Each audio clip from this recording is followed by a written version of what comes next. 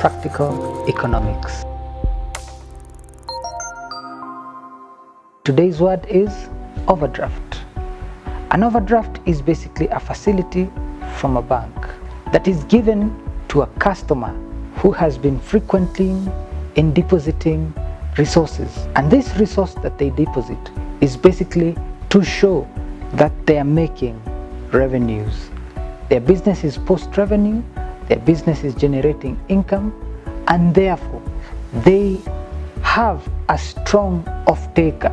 They have a client that is strong enough to justify them getting a facility. And this facility is not a typical loan, but this facility is an overdraft.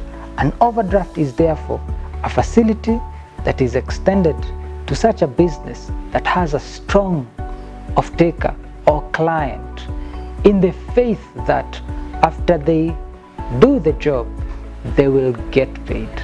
And this is not their first time, but it's a continuing process that they have been in business with this particular client for a while. And therefore, the instrument that is used is called an overdraft. Now you know.